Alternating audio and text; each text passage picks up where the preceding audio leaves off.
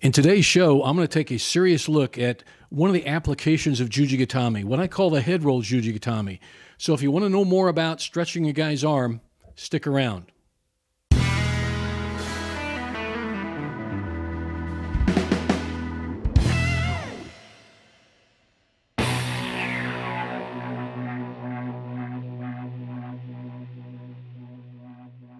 Hi, everybody. I'm Steve Scott, and welcome to another episode of Freestyle Judo. Hey, today we have a little different show today in terms of doing some trivia. We're going to get to that pretty quick, actually. But really, like I said in the tease, I'm going to take a serious look at the head roll application of Jujigatami. It's one of my favorite ways to do Jujigatami, and I think that's across the board. A lot of people have the same opinion. It's a very popular application.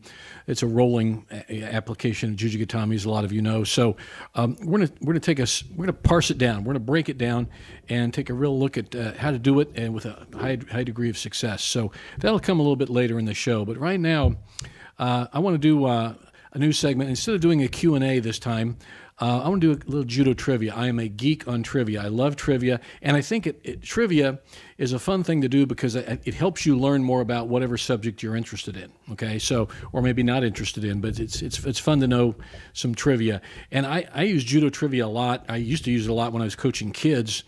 And we made a game out of it. It was a lot of fun for the kids to do, and it taught them the history of judo, jiu-jitsu, taught them, different nomenclature. So it was a lot of fun to do. So I used it as a teaching tool, but I also like to do it myself, and I'm going to do it on the show today. I have two questions, and I'm going to pose them to you at first here.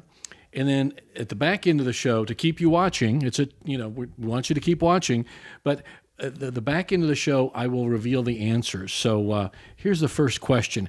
And the first question, they're both about the history of judo. So some historical questions here. So the first one is this. When did Professor Jigoro Kano actually start the Kodokan? Start Kodokan Judo? What was the date? Okay, four possibilities. One was February 1882. Another one was June 1882. Another one is October 1882. And the other one is actually, it wasn't in 1882, it was really in 1883.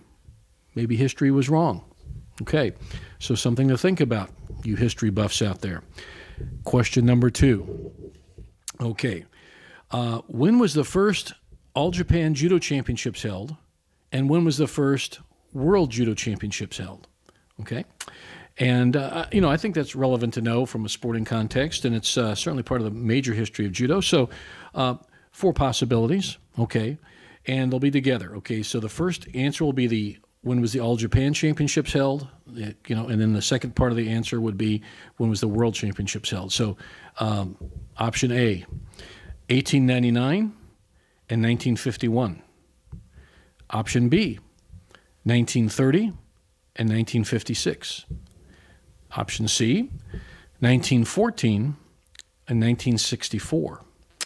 And the last possibility, your D, would be 1883 and 1906. So there are 4 possibilities of each of those questions. So that's a bit on the judo trivia. And we'll be doing this from time to time because I'm a trivia buff, and it's a lot of fun for me to do, and I hope it is for you to do as well. I want to get now to talking about a subject. I think it's rather obscure, but I think it's interesting.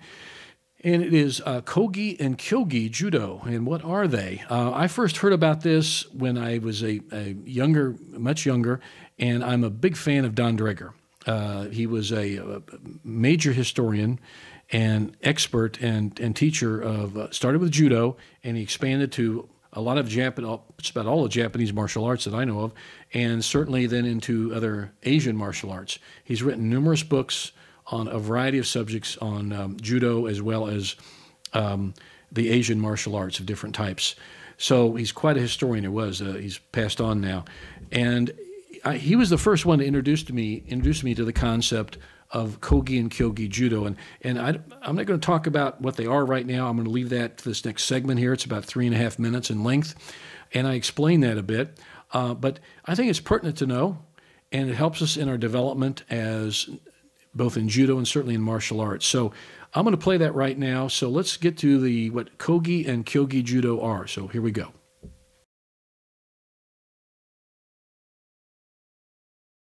I've been heavily influenced by the writings of Don Draeger through the years, and he's really been a favorite of mine. And he is one of the leading historians, and he's deceased now, but he's one of the leading historians and educators in all the martial arts. But his base was judo.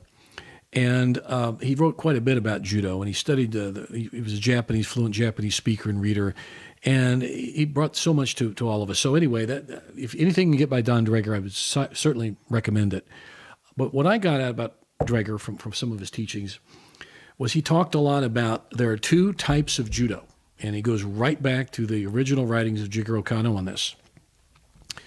There is a kogi judo and a kyogi judo. Kogi and kyogi. Let's look at those phrases. Kogi judo is judo in a wider sense. It's a broader sense. Kogi means it's agreeable. It's the agreeable form of judo to Jigoro Kano. And Draeger wrote, again, going back to a lot what Don Draeger wrote about this, as well as Kano himself, was it's judo in a broader sense. It's a broader aspect. It's a wider look it's an appreciation of judo for its totality. That's what it is. Not just in the physical sense of being really tough or whatever, being good at sport or self-defense aspect of it, but taking the understanding and studying the philosophies of it, that it's a great physical education, it's a great thing for moral character development. So it's a broader outlook of doing judo. It's a broader aspect of judo.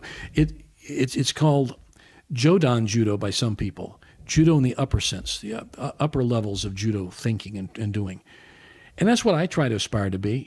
As a young man, I just pursued what was really as kyogi judo. And as I got older, more mature, I think this is the way for all of us. We appreciate what judo is, then we become more in the aspirants or adherents of kogi judo. Now, kyogi judo, as I just mentioned, kyogi means objectionable, unagreeable. And it is judo in a very narrow sense. It's just pursuing one aspect of judo, whether it be competition, self-defense, whatever it may be. It's just one aspect, usually considered just the physical aspects of judo, but it is a judo in a narrow sense. It's not a broad look at the scope of totality of judo. But as we mature, we hope to get out of that phase of the kyogi judo phase and into the kogi judo phase. And it's also called gedan judo.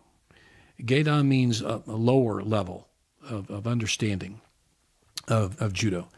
So that's the difference between kogi judo, which is a judo in a broader sense, the totality of judo, and kyogi judo, judo in a narrower sense, and generally just the physical aspect of it. So that's the difference between kogi judo and kyogi judo, and I hope you aspire to attain kogi judo, judo in a broader sense, a wider understanding of it. I really can't add anything to that, but I think it's an interesting subject. I really do, and it's how one grows and matures as a human being, certainly in the practice and study of judo or any of the martial arts, whether it may be. But I think Draeger was certainly dead on with it, and of course, Jigoro Kano himself wrote something about this, but Draeger was the one who really got me interested in it. So I would highly recommend any of his books, and they are fabulous. So anyway, and I had that graphic of the one, or that recommendation of one of his books. So on the last video. So anything by Don Draeger, you will certainly be enhanced in your knowledge of any phase of the judo or any martial art. So a bit about kogi and kyogi judo. So there we go. All right, I would like to talk about a serious subject next, which is judo burnout. Okay, judo burnout, martial arts burnout, no matter what it is, burnout of anything. We get burned out of doing something. And years ago, I attended some kind of educational, something at one of the universities where I was attending at the time, and they were talking about people's length of activity in any type of activity. They may be totally consumed by it and really involved in it, but and this is going years ago, and I can't cite any sources on this. I'm just going on my own memory, but I do remember vividly that the longest time someone will, not the average, but the longest time someone will stay with an activity is about 15 years. and then they go on to something else, or they decrease their level of passion in that activity and just make it just a part-time thing and very rarely be involved with it. So 15 years. So as a coach, when I see someone walk in the door, I've done this ever since I can remember. I've said to myself, how long can we keep this guy 15 years? That's my goal, to keep him 15 years if I can. And so that's something to think about.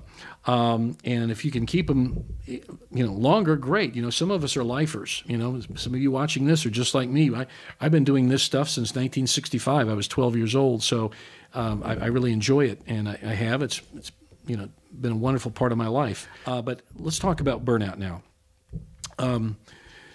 Like I said, everyone does get burned out. There's a lot of talk about athletes burning out, just like what I mentioned there. An athlete could burn out after a period of time, but coaches get burned out too. Coaches really get burned out. I know I've experienced it myself over the years. And I remember one time I had a good discussion with my great friend, Bob Corwin, who has been a coach for many, many years and a very successful coach in Yorkville, Illinois. Man, I really respect deeply. And we were talking about that. And he said how he avoids burnout is he will run the dojo throughout the year.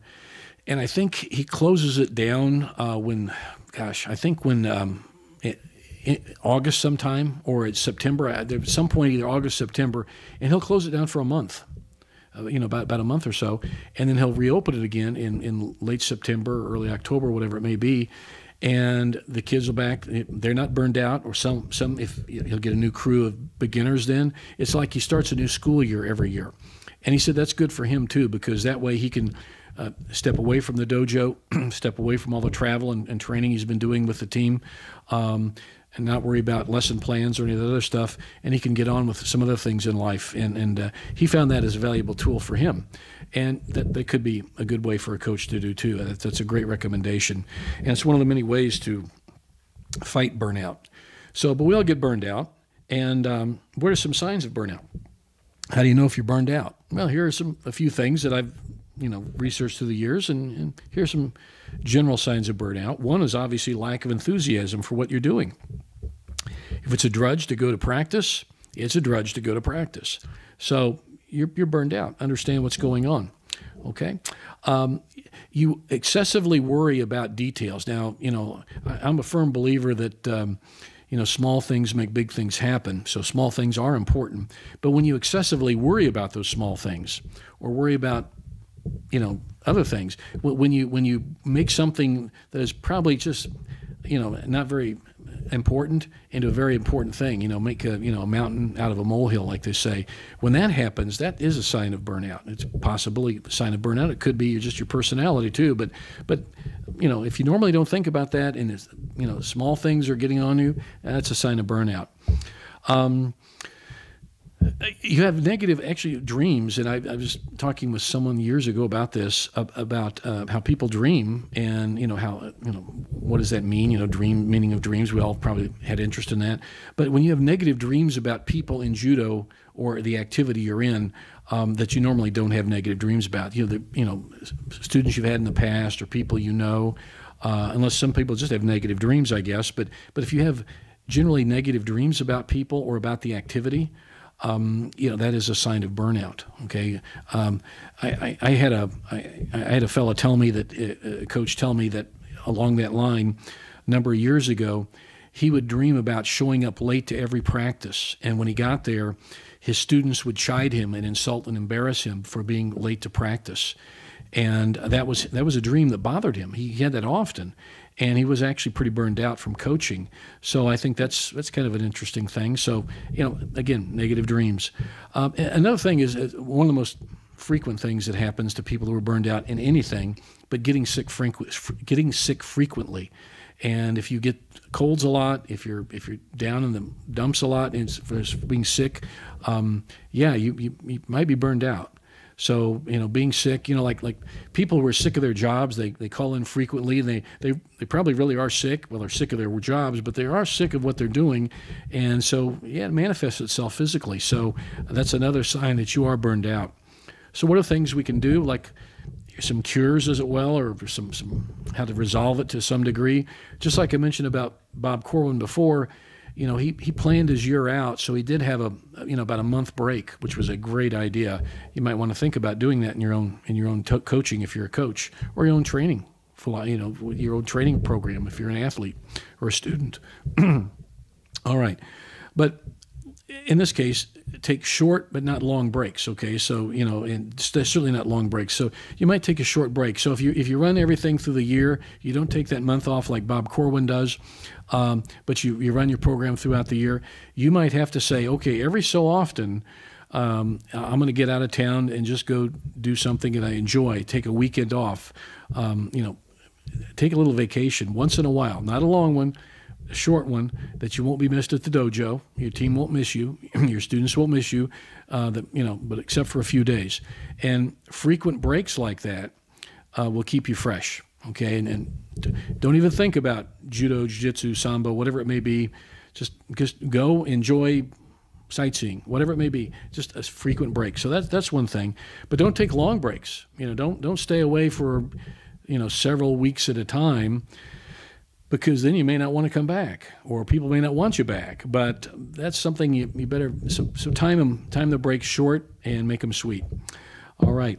Another thing that I found kept me going, and certainly did work for me, is develop a specific interest in something. And one of those things was writing books. Years ago, I was coaching, and I was doing a pretty good job, I think, and we had a good program. But I wanted to add to it. And I was getting a little bored just showing up and coaching all the time. And so I said, well, I'd like to take a step back and write some books. I seem to have a little bit of talent in that to some degree, people told me. So, I enjoyed writing. I wrote a lot of articles for different magazines and stuff. So I stepped back, and that helped me a lot. I wrote some books, and I still do that. Another thing is so you kind of stay in the game, but do it with do a different part of the game. Like I said, write a book, do YouTube videos, keep your interest up, do some research in a different area. One thing my good friend John Saylor did was he got really involved in self-defense, and he's really good at it. He's tremendously in his Shingitai Jiu-Jitsu. So he didn't just train grapplers or judo guys. He got into the area of self-defense, which is infinitely interesting to him, and it is a very interesting field. And he's found that's kept him fresh for a lot of years. He really enjoys that. So it's another adjunct to his main body of work in judo and jiu-jitsu. So that's how he handled it, and he still continues to do that, and he's good at it. So you might be that's what I'm saying. You might have some area that wasn't maybe an interest early on, but you can develop an interest and add that.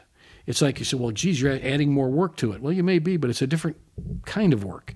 It's still same subject, but it's a different kind of work in that subject. So that's another way of looking at it. And another way is on a weekly or daily basis, cut back your time on the mat. Okay, if you're an athlete training, and you're on the mat all the time. And even when you're training hard, even when you're, not training, even the time off from a competition or something like that, or you come to practice 5 nights a week, you may be there too much. You may not be there, but too much. You may need that much practice. But if you want to keep from getting burned out, maybe step away from the mat a little bit. Just one night less a week or something like that may be quite helpful. If you're a coach, if you're coaching 5 nights a week, or 5 times a week, and maybe doing some private lessons on top of that, maybe you should cut back and you schedule some other type of activity in there. Some other coach doing some other martial art, or have one of your assistant instructors fill in for that class. It's a good way to teach a young coach to come up. So that's a way to do it. So back off a little bit. On a regular basis on the mat, it may actually help.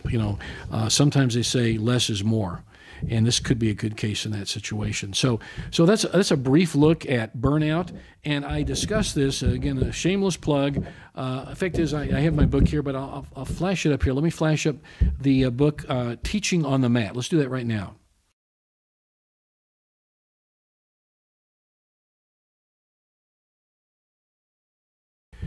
And in my book, Teaching on the Mat, which is really kind of an extension of my first book, Coaching on the Mat, then Winning on the Mat, and now Teaching on the Mat. It's a small little book on, I think, 18 different subjects of coaching.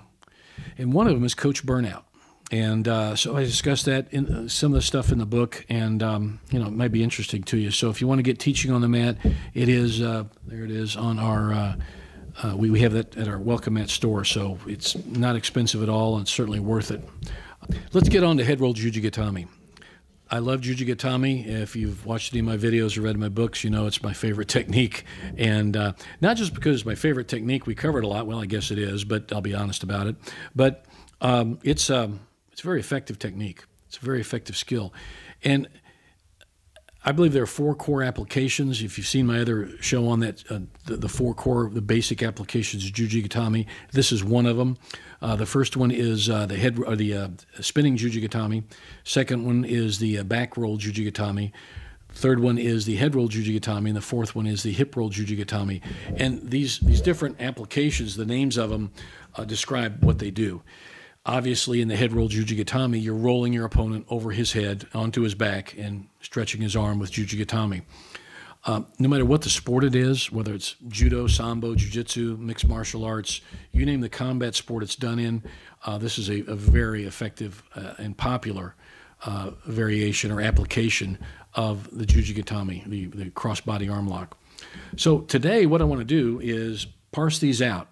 Parse head roll Jujigatami out anyway into 4, 5 little segments here, video segments on doing it. So in this first one, it's going to be an introduction, and I want to warn you, the first 20, 30 seconds of it, there's no sound. It's just the guys doing it, and then we get into teaching it and talking about it. So just watch this first video. It's about 2.5 minutes long. So it's Introduction to Jujigatami.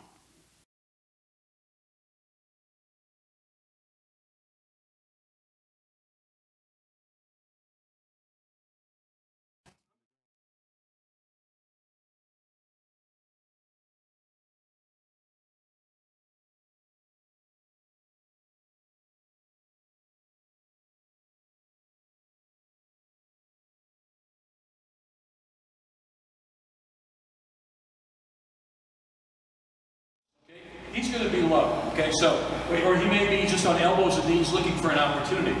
Derek is whatever, snapped him down, knocked him down, whatever. Here we are, okay. Now what he's going to do, he's going to get to the side. Now everybody watch, he's got some control. He may even pop him up a little bit to lift him up to make an opening. Cool, all right. Now what's going to happen is he's going to step over with his right foot and he's going to anchor his right foot on the left hip. Now, it's really an important thing. As he anchors that foot on the left hip, he comes on the very top of his head. And look, if you were looking at this, this would be an L shape, okay? He's not angled wide, he's L-shaped. See that? Anchor foot on the hip or high leg, okay? Top of the head, it's important. Don't go on one side or the other. If he goes like on one, just on one shoulder, he's stuck there. Boom, oh, he's in trouble now. By posting on your head, you have a vision of your opponent, you see what he's doing, plus you're posting on your head, you're balanced. Now, got that. Now look at his left arm. He's chopping in. Part of that movement, the rolling movement is going to depend on him really popping that left arm on legs right up. Okay? Now, so far so good. Now, the right foot, the shin, the top of the foot area is going to go across the back of the neck. See how that is? Very compact. I like to say stay around. Here he's staying around, isn't he? Now, so he's got him set to go. With his right arm, he can hook the leg, grab the ankle, whatever he has, there's a handle. And now see how he's in a tight, not tight in a bad way, compact, round little ball. He's going to roll the bottom man over, kick him right over, and guess what? He's got Jujigatami going.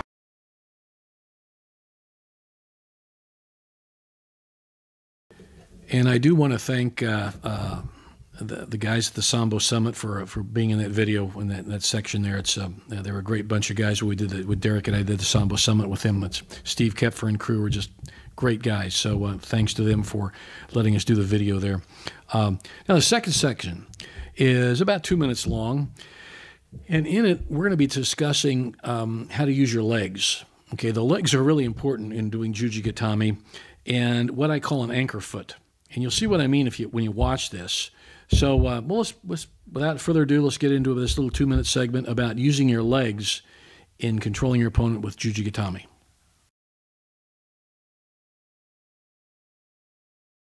You have to pop Eric open a little bit, drag him open. He's created a hole. That's a good way to set him up. See how you grab the belt, the nape of the neck there, and pull them open? Okay?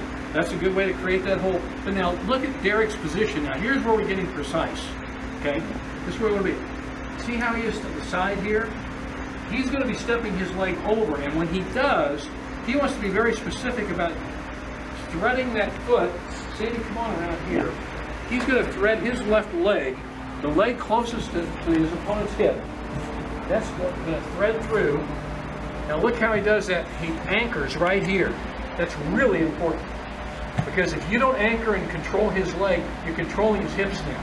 There's important parts though, and the things that Steve points out, there's a reason why he's saying that resting on the top of your head, not on your shoulder, and then getting that foot hook, or that foot hook in the hip. If you don't have that, you're not across his waistline, his belt line. You don't have control of the hips anymore. So when you turn a big guy over, he ain't going. That's when they just go, ugh, and you're like, I hate this move. It doesn't work. I don't know what they're talking about. It's because you don't have the leverage across his hips. Show that what you mean, because so this. When I step through, that foot immediately comes through and hooks his hip right there. Should be able to balance yourself. If my foot's here or down here, I have no control of his hips anymore. It's going to be all about the pressure I exert up here. And then it's an almost equal battle, okay, because it's one leg versus his shoulders. But if I bring it back up here to his hip, I've got control of his hips now. It takes his legs completely out. And you'll notice I just turned my hips over, I pointed my shin that way like this, and it flips his hips right over, okay? You're just using physics to flip the guy over, that's it. Don't make it hard on yourself. All right, I can't stress the importance of those legs, of how you control with your legs and how you manipulate your opponent with your legs. So a lot of people, when they study Jujigatami, don't think about that. And I think that's, again, I'm saying this from experience in teaching Jujigatami to a lot of people in a lot of training camps, seminars, and just practices. They don't think about that. So it's something that is really considered using your legs. Very important aspect of it. This third video, a little over 2 minutes long, and we're going to be talking about 3 key points in Jujigatami, head roll Jujigatami. One is the angle of attack that you make on him, okay, when he's on elbows and knees. And often your opponent will be on elbows and knees or turtled up, and you know, you could pop them open, do various things to do that. But the first thing is your angle of attack, and you want to create an L shape, and I discussed that in this video. The second thing is how you control his arm that you're attacking, how you chop and trap it. And you'll see what I mean when you see the video here. And the third thing, I think fundamentally important, and another big mistake people make, is they do not post on the top of their head. Okay, that's very important to post on the top of your head for 2 primary reasons. One is it gives you stability. It's a base, a great, very stable base. Your head is the top of your head, and not the side of your head. I'll explain it in the video. You'll see that. And secondly, it gives you a good field of vision, what you're doing. So by being on top of your head, so that's really important. So without further ado, let's get into this 2-minute, 15-second clip on key points of head roll Jujigatami.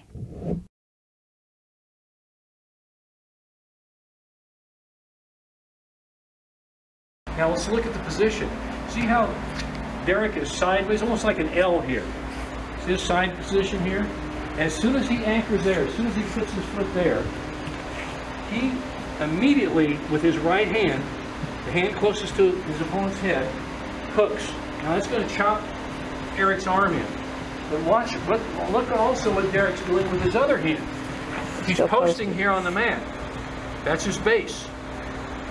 He's on the very top of his head. Here's where a lot of people, 90% of the people who want to make a good Jujigatami and they screw up, here's where they screw up. They're not on top of their head. They're on one side or the other, they're on their shoulder. And if you do that, you don't have the position, number one, and balance, able to make the roll happen, okay? If you just collapsed on, say collapse on your right shoulder, he's stuck. He has to go that direction. Okay? Now he wants to go that direction eventually, but he's not in a good enough position to make it happen now. And see, I'm sliding off of him. Yeah, he's sliding off. He's lost the move. Okay? Totally lost. Totally lost. Out again. And so let's look at that again. So the guy's down. The guy may be balled up pretty good. So he pops him open, opens that. See how he came over there? He's specific. He filtered this through. He anchored that foot on the leg, head of the top of the head. See how he posted the head of the hand? That's important to do. The other hand has hooked the arm. Now he's just chopped that in. He's going to take that arm. Now, watch what he did with his other foot that's coming over. See how he puts it on the back of the head? See his instep here is at the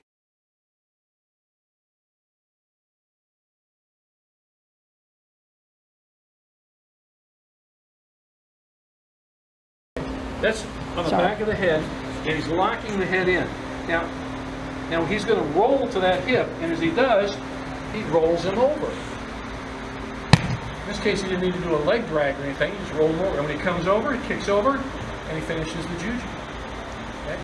And again, I cannot stress how important being on top of your head is. You know, you saw when you collapse on one side or the other, you're stuck. You have to go that way. And that may be the way you want to roll, but you're not set up well enough to get that roll going. You've got to be stable. And riding your opponent like you saw in that video, where you cross his body like that, posted on your head, that's a ride. I mean, a ride is a controlling position where you can control and manipulate your opponent. Well, that's a ride. If you know how to ride on top of your head and do that, that's a definite skill you should learn. So posting on top of your head, really important. All right, this next clip's about 2.5 minutes long. And it's a very essential part of it called what we call the leg drag. I didn't invent that term. I don't really know where I first heard it. May have been in Great Britain somewhere, but I know they used that phrase when I was over there in one of my trips to Great Britain. So leg drag. And you're dragging your leg over him. There are different ways to do it, and we show a few of them in this clip here. But it is important it helps roll him over onto his back. Okay, so that's what a leg drag is. So we'll just watch this video. So here we go.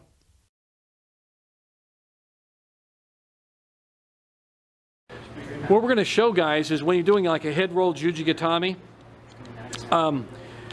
Derek's going to do this on Mike. Now watch. So he's setting him up. He's got posts and everything. Now, but the guy may like stop, you know, and so you've already turned and you haven't rolled him. Right. So what Derek's going to do with now he's got his right hand trapping Mike's left arm, so getting ready for the juji. But watch what he does with his right, or his left arm, Derek's left arm. He's going to reach. There's several things you can do to reach. Okay. Go ahead from there, Derek. Why don't you coach from this point? So the important part, like Coach was saying, is you're grabbing your hip. Okay, so this is just like when we're doing the grip break. You try and reach over on the far hip and grab that. That keeps the elbow locked into your chest, which makes it harder for him to flip out of it and pull his arm out. Okay. Plus, it frees up this other hand for you to be able to reach wherever you want. You can reach through and get like the Hungarian roll grip, you know, where you're grabbing the back of the thigh. You can grab the back of the pants. You can grab, like, meat hook the ankle, or you can reach far over and do the same thing in the far leg. I think technically the far ankle was what Anne Maria showed us first when she showed this off. Yeah, Anne Maria DeMars. Yeah, and she grabbed the pant leg, but you can also, say in a sambo sense, since there's no pants, you can grab that ankle, just like Derek's doing there. Right. Okay, now watch as he rolls, he just takes Mike with him. He rolls right over and finishes right into a juji. Okay. So the key here is no matter which grip you're taking, guys, we're going to go across your face. Don't try and pull him up and over like this, because then I'm pulling all of his body weight over and I'm trying to lay it farther away from me. Okay, I'm going to just drag him across my face like this. Just work with his ankles, because those are light and manageable. Okay, so again, doesn't matter which grip I take. This time I'm going to get this near side one. I'm just going to pull across my face and turn over. Okay, and as soon as I turn over, my hips are up. Just collect that head, bring it back in. And again, this arm is right there ready for me. Okay? One more time. So that's what we call the leg drag, because you're literally dragging his leg over. This time I'm going to grab the whole thigh, right? Just drag it across my face, turn over, collect the head, finish up. All right, so the importance of a leg drag, I think, is brought out in that video. And again, look at the videos on the YouTube channel we have here. I write about it in my book, Jiu-Jitsu Encyclopedia. I have a big section on leg drags. Other people's videos, they have great videos on this subject, so watch them. I think that's an important element in rolling your opponent over onto his back. Okay, the last one is the finish. This is fifth video on Jujigatami, head roll Jujigatami, is how to finish. And one thing I want to point out here, and we do a little thing here. It's a little over a minute. Okay, we do a little thing in this last video. We pointed out there are 3 elements of any arm lock. And I think any type of submission technique, really, but certainly Jujigatami. The first one is you have to control your opponent, control the position, control how he moves, control your own body. So first one is control. Okay. The second one is to trap the arm, trap his arm, and don't let go of it. I mean, you've got him hooked up, trap it. Okay, some people call it collecting the arm.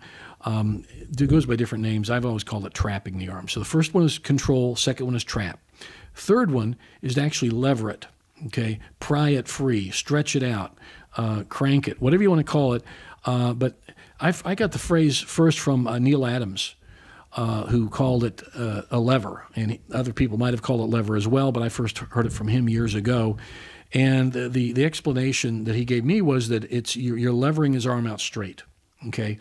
And it's a great way to describe what you're doing, because it is a lever action, against, here's the fulcrum, you're pulling it, it's kind of a lever. So yeah, you're levering it out straight. Calling it prying out straight, okay, that's fine. You want to crank it, if you want any name you want to use, fine. But I always thought calling it lever gave it a better explanation of what you're doing with that arm. Okay, you're using it as a lever to crank against your fulcrum, which is your crotch, okay, is your pubic bone, and in Jujigatami. So anyway, in this last one, we're just going to talk about how to finish with the Jujigatami. So here we go.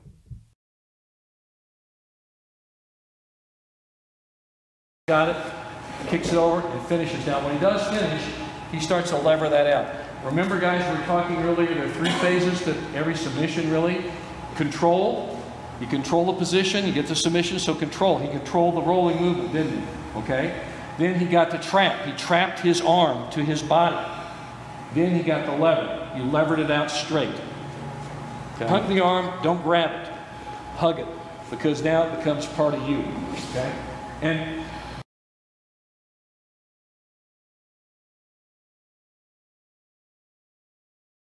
I picked up the phrase lever from Neil Adams, the world judo champion. And he said, don't use the word pry, use the word lever, because that's what you're doing here. You are levering it free, and you're being more accurate in that description. And I think that's a good way to look at it, too.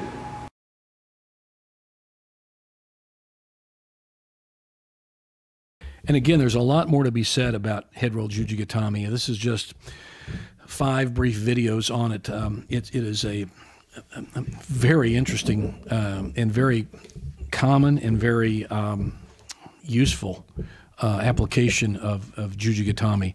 And again, I classify it for my teaching purposes, the 4 basic types. This certainly is one of the most popular types, and it's a longer learning curve. But to learn it takes a while to learn and adapt and become skillful at this head roll action of manipulating your opponent. But it's certainly worth the time to learn, because in actual practice and application, it's very, very successful. High rate of success for the head roll Jujigatami in all weight classes, both male and female. So I highly recommend it, and I hope you have some good success with the head roll Jujigatami. Okay, hey, let's get back to our trivia question. Let me find the questions again. We'll go over them real quickly here. 2 questions on our judo trivia. Okay, first is, when did Professor Jigoro Kano start Kodokan Judo? Okay, and I gave you 4 options. February 1882, June of 1882, October of 1882, and it wasn't really even in 1882, it was in 1883. Okay, well, if you were scratching your head and saying, well, I'm pretty sure it was 1882, well, you were right, it was in 1882, by all historical records. I've had access to. But here's a bit of interesting trivia. Well, let me pull something else here. Get to another note. I want to make sure I read this right, so I've got more notes on this. Let's see trivia stuff. Look at this. Okay. When Kano did start Kodokan Judo, he started in February of 1882 at the Eisho Temple. And it says the Eishoji Temple. Ji means temple. Eisho Temple in the Tokyo area. It was a very small temple. He started his Kano school. He called it his Kano school, and it was an educator, and it was his first really attempt at teaching. So he started a private school, and it was called the Kano School. And at the Kano School, he had a small 9-mat tatami mats, the smaller, the long, 3 by 1 meter by 3 meter mats, about. He had nine of those tatamis, and that was he called it the Kodokan, and he named it the Kodokan, school to learn the way, school to learn the philosophy. Okay, but that was the start, yes. But he formally called it Kodokan Judo in June of 1882. That's when he formally announced that he wasn't just calling it Jiu-Jitsu or Jiu-Jitsu anymore. He was starting his own methodology called the Kodokan. So I think that's kind of interesting. So if you answered February or June, you were both right. It was both of them, actually.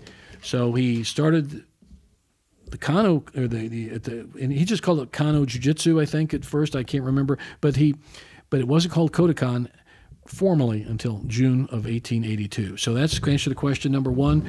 It could be February and June. So if you answered either one, you're right. Okay. Now the next one is, when was the first All-Japan Judo Championships, and when was the first World Judo Championships? The first All-Japan Judo Championships was in 1930, and the first World Judo Championships was in 1956.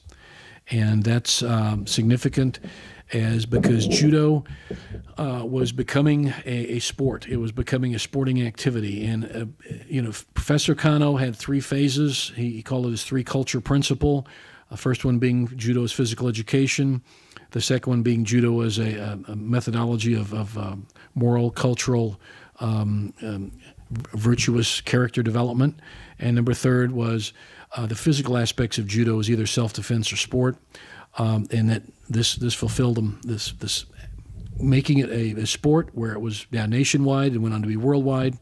It fulfilled the 3 aspects of the Kodokan Judo. So that's a little bit of the trivia on judo history. So, it's a great learning tool for kids. I really think for anybody. And once in a while, I still throw these questions out to the guys on the mat, the adults that I teach these days. But again, you can use it for what it is, judo trivia, or just say, oh, it's just a bunch of trivia and phooey. That's good too. But so anyway, hey, thanks a lot for watching. I hope you enjoyed it. I always enjoy doing these shows. And subscribe to our YouTube channel and all our Facebook platforms. We'd love to have you. And we will see you next time.